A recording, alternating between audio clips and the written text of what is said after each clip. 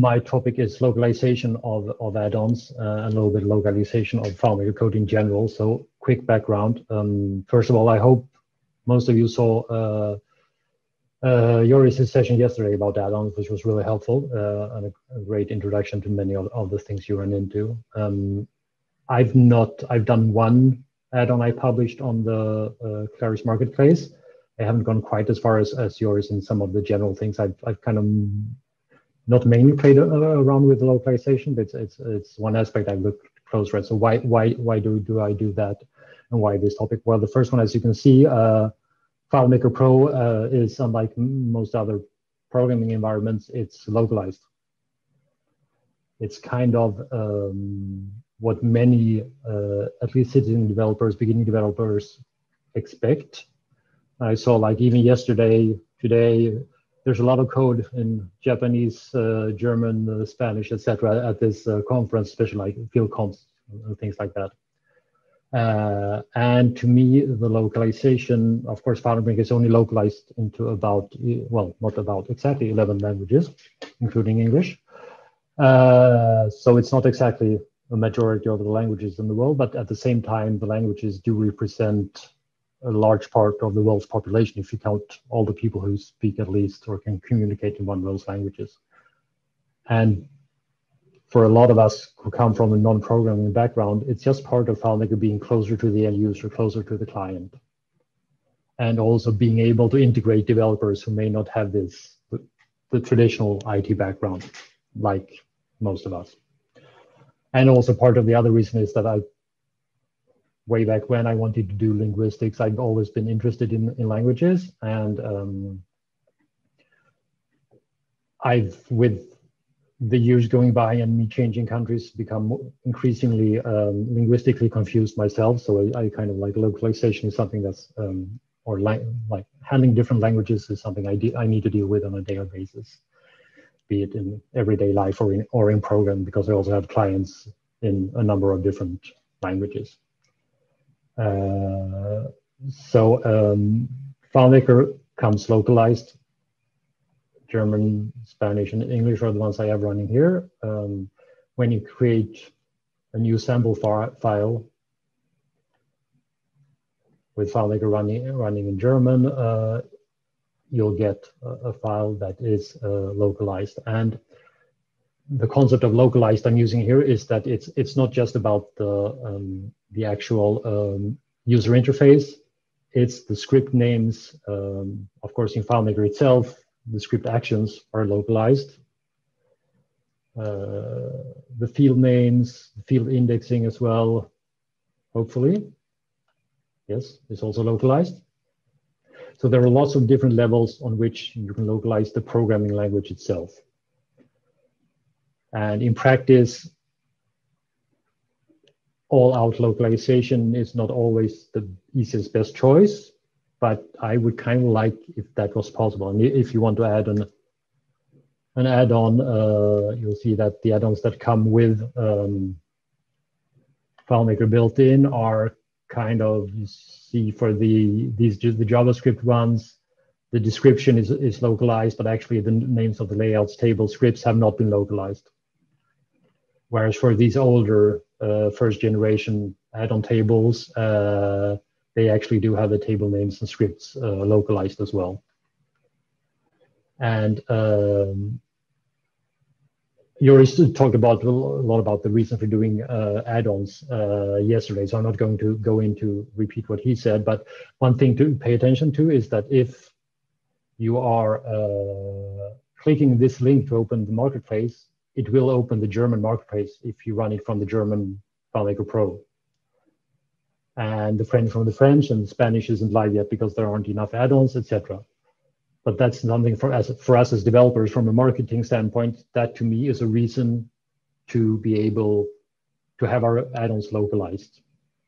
I don't know if you like ClickWorks, if you did them in the NL localization or not, but or French, but no, not yet. That's something I would recommend doing, and you'll soon have the tool to do that in 10 seconds, so that's fine. And also for me, the other is the internal use of add-ons. When I, as a developer, am working. I want to use my add-ons when I'm building my solutions. Of course, if I have a solution that's in running in German and I add this whole bunch of code and that's suddenly in English, it's kind of confusing, especially in the case of solutions where the users still want to be able to look at the code and maybe modify the code, or at least be able to read the code. And I have some clients that actually larger solutions that require that everything be in German. So there I have all my standard modules. This was kind of pre-add-on. So that's when I started doing my first clipboard localization tools, which I ended up abandoning because that format was not so nicely structured for localization. But the good thing with add-ons is that FileMaker has now finally provided us with a method for doing localization, which is a big step forward compared to what we had before, even though it's still not perfect. And I am also assuming or hoping that all the other XML-based, text file-based formats we have, and in the future we're creating a FileMaker file from an XML representation, will all either include tools to do localization, or in any case, since it's text-based, we can build those tools ourselves if we have to. So basically, my dream scenario would be to have my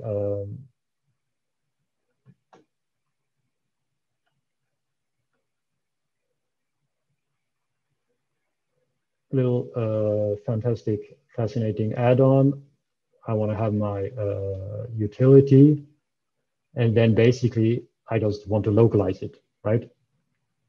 That would be, for me, the perfect scenario, because localization is kind of time consuming if you do it manually, depending on how many languages you want to localize into. I personally try to do the 5 I kind of feel I sometimes have to work in. I would, oh, sorry. Okay, we're done.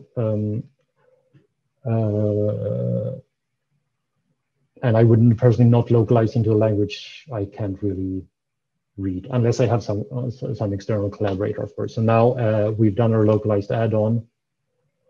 We can start our FileMakers in Spanish and German again. We'll create a new file for the meeting.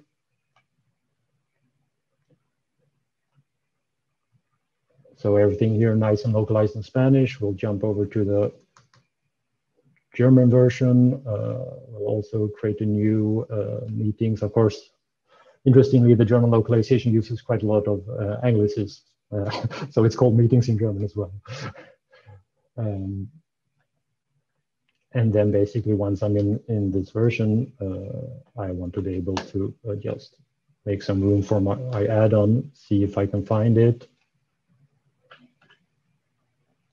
And as you can see, the category, everything basically is localized. And I'll just drag it onto the layout as well. Spanish is basically the same.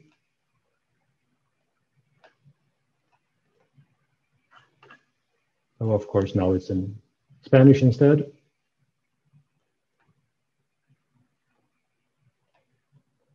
And if we now want to use these add-ons, well, we can talk to the add-on a little bit, and like when we enter data, it's all in German, the value list, and in Spanish it will be very nice. And for those of you who speak Spanish, any Spanish speaking, this is where you start seeing that there are some issues with this fantastic one-click translation, because the translation of multa for fine is correct, but totally wrong in this context, because it means fine when you have to pay for wrong parking, and not that you are doing well.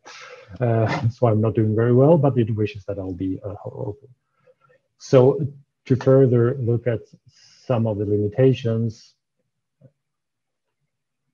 the translation is in this one on automatic is kind of stupid. So one interesting caveat here is that actually the text on buttons in custom dialogues do not get localized by, are not localizable by natively the way the add-ons work. So I actually, I get bottom and top like it was in the English original. and then it's not able to tell me where the camel is. So I actually need to do some little localization to be able to get the Unterseite, which also a totally wrong translation for bottom in this function, and then it can actually calculate it. But unfortunately, it stripped out some spaces. So that's basically my demo. I will also show a couple of things about how this actually works. David, sorry, can I ask a question? Sure, go ahead. The last thing you said, like those buttons I cannot localize, and then you said, but here I localized it. Yeah, okay, well, sorry, thank you. So, so what you do is you store the button title in a variable instead. Ah, okay. Yeah. And then, of course, to be able to have the get layout object attribute bottom string not be localized, you can use any kind of stupid method like getting the character value of the string bottom. I mean, this is, as I posted on the chat before, I want to do a session, does humor belong in programming? So this is kind of part of that session in a way. It is not the way I would probably not do it. But when you are localizing, you need to adapt the way you program. That is kind of the more serious lesson. If you want to have something that's easily localizable, even though it's not in one click, you need to think a little bit about how you structure the coding. So if we've already moved far away from hard coding, you need to take a couple of steps more to be able to have something that's easily localizable. So I've used this for the one, this tool I'm showing you for the one plugin I have on the marketplace, but I didn't use this fully automated one-stop, one-click option. Basically, I did for part of the steps, and then I corrected the translation. So I did the 5 I did. Here I only did for German and Spanish, and then of course I'm using Google Translate to do the translations, initial translation, and then normally I will correct that based on my understanding, because the different strings will not always get translated the same way. Another little detail we talked about yesterday, because there are a lot of different files that are part of the add-on, of course. So the ones that get localized these are the localizable strings, the de.xml, etc. What most people localize is just this, basically this JSON file, which is the description. So that's the unchanged copy, sorry. Oops. So this is what you get by default when you create your add-on, which is kind of not so nice. And then if you do localize it, you can set your own strings. So this is the one of those where I needed to add a byte order marker to the beginning of the JSON file for FileMaker to be able to read it.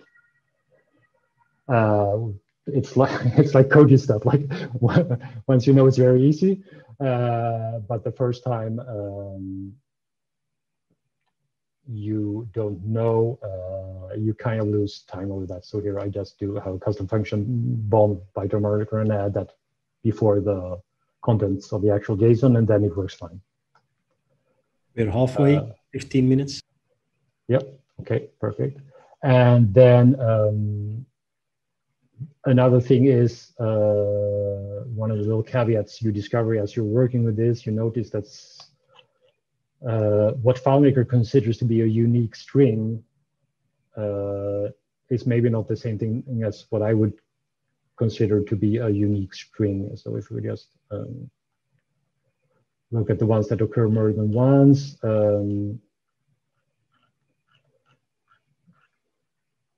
we have, I should have prepared a better example for this. Well, we had, I think we had the probably the bottom, right?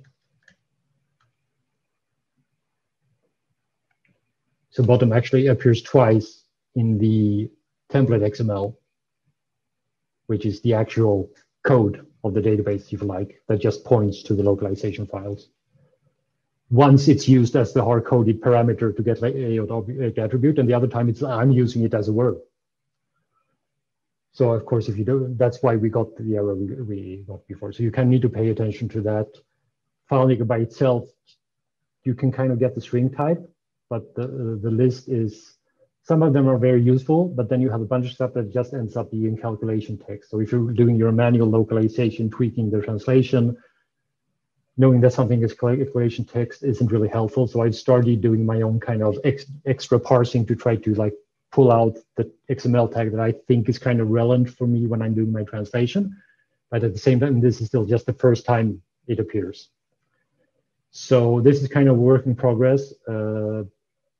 And basically, I'm not recommending anyone to use this tool, though I'm kind of using it. But I think we should all think about doing localization of our code and especially of our add-ons. That's basically what I had to say.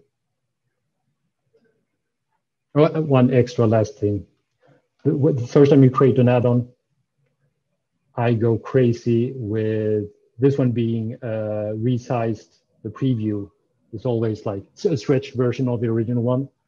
So I added that, automating, just creating a larger version of the PNG. That's the file icon. And then, of course, if you're doing a proper add-on, you'll drop another image in the right dimensions in here, and then that will get exported in the end. Okay. Any questions, comments? Has anyone else localized any add-ons? No, not yet. So you're localizing the data in your file also just by manipulating directly the XML file? Very good question. The actual data, my add-ons so far didn't have any data. Because it had a value list, but that was just a FileMaker native. Yeah, exactly. It's a FileMaker native element. Right. Yeah. I mean, my plan is next time I do an add-on that has data, I'll deal with that. There's no reason not to do it. It's just XML, or it's just text files rather that we can parse. But like if you download the file and look at the program, like the XML parsing is there's no plugins. It's just FileMaker text functions. It's all nice and primitive. So translating the data is very interesting because that's where localization becomes a lot trickier. I mean, I've been complaining about this on Twitter lately. When I was preparing this session, I was looking at the localized files by FileMaker. And the way they've done it is you need to do more than just translate if you want to properly localize, because the fields you want, the order of the fields in an address is different depending on the country. I mean, we were all very well aware of that, even though like. Yeah.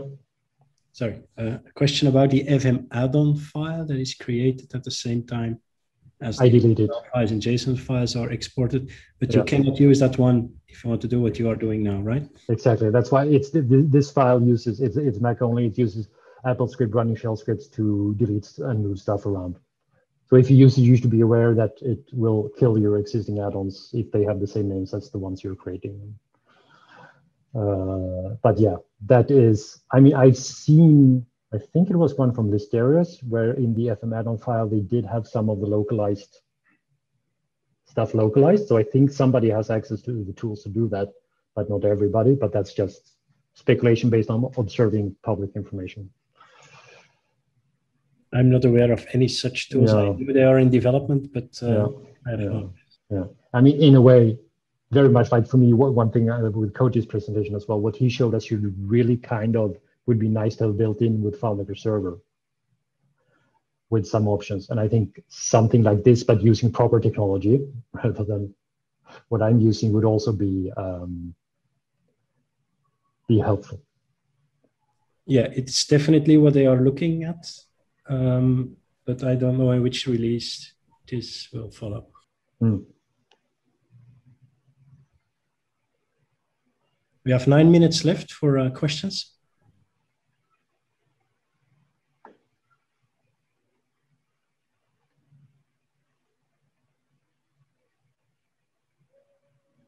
Okay, so it's very interesting. I am always surprised at how few people are doing or thinking or talking about localization of code, even though, as we saw, people are still programming in their own languages.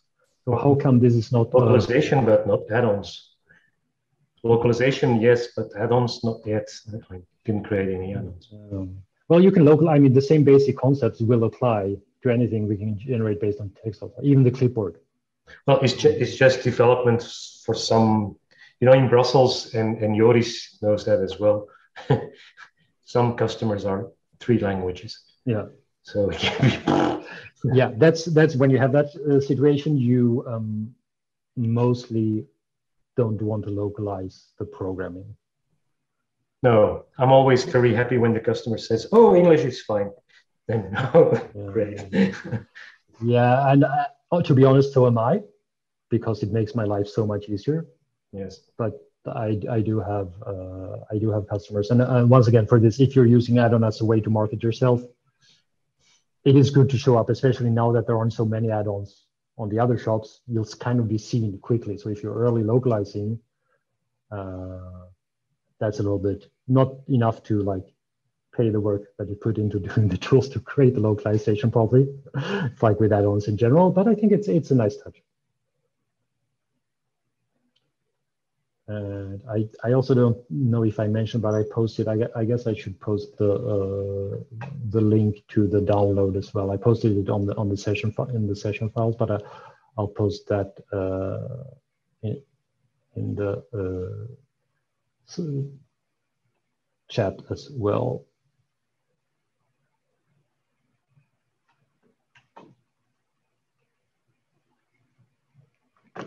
So if anyone wants to have a look at that.